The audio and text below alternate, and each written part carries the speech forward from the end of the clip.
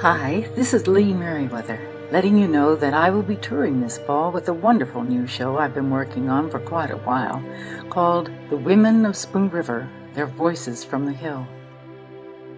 The project was developed from Edgar Lee Masters' epic collection of epitaph poems. In the production, I bring 23 women of Spoon River back to life to tell their very personal stories.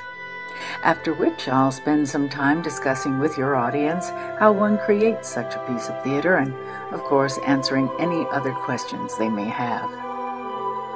I hope you enjoy this small sample of the evening and will want to hear more about how to book this show for your theater or school. Thanks so much.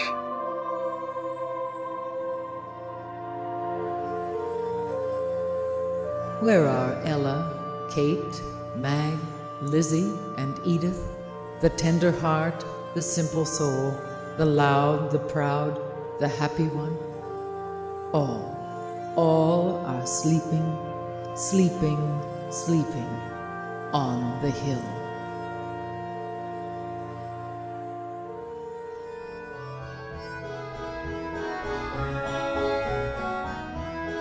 We were married and lived together for 70 years.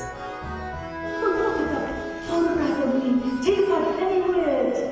Chin resting in hand. Deep set eyes, great too, and far searching. It was the old problem. Should it be celibacy, matrimony, or unchastity?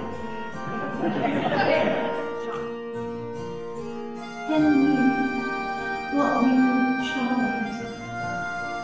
Knowing I could not live his life without losing my own. And when I found it, it turned me away.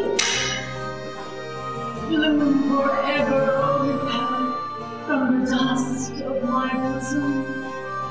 It was all a scandal, so I moved on. This time to Perry. I wanted an urn.